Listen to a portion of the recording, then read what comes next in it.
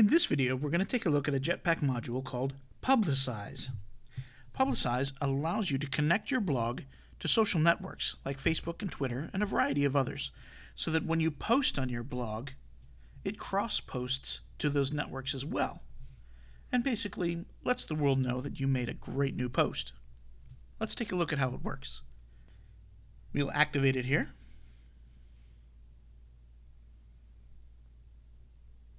And then go right back down and click Configure. Publicize supports Facebook, Twitter, LinkedIn, Tumblr, Path, and Google.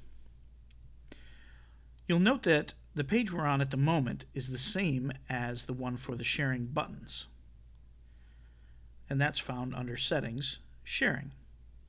So let's take a look at how this works. Let's connect Twitter. Now, this takes us over to twitter.com where we can authorize this app. Now, if I were not logged into Twitter, it would ask me to log in right now. But you can see my little icon up here in the top right. So I'm simply going to authorize it.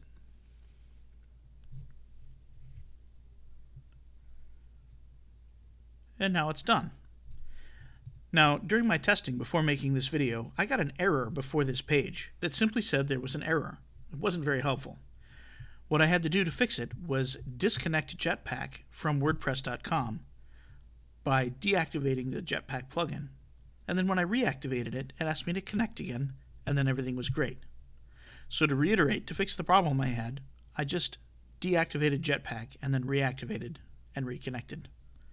Now this blog has more than one user, and so it's asking if we want to make this connection available to all users. I'm going to leave it unchecked because I want those users to make their own connection to their own Twitter accounts. There, now you can see it's connected to this account. Now I can also connect to another one simply by clicking Add New. And at this point I would log out of Twitter, log into another account, and authorize that one. But we're not going to do that. The process is the same for just about all of these. We'll connect Facebook here. And because I was already logged into Facebook, it simply approved it for me. I didn't even have to click a button. And then I can choose where I want to publicize with Facebook. I'm going to leave it right at my wall. And there we are. Now let's take a look at how we can use these. We'll go to Posts, Add New. And now in the top right here, we have a Publish box, which is normal WordPress, but included is Publicize, Facebook, and Twitter. I could edit the details, and I could choose to only publish to one or the other of them, or any of them if I had more activated. And then I could put in a custom message if I wanted.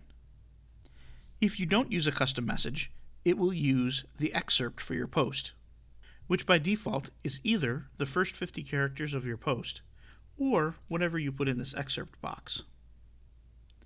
So your choices are the first bit of your post, or what's in this excerpt, or what's in this custom message, in that order. So let's do a quick test. I'm going to post only to Twitter. We'll call this test tweet.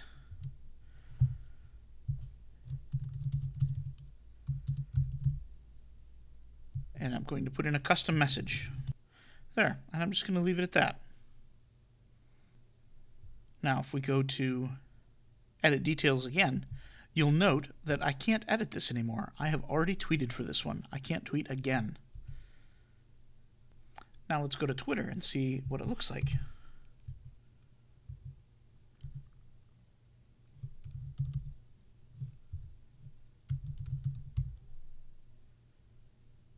And there it is. And it even made a link to my post. Now I'm going to delete this tweet because that post is going to go away.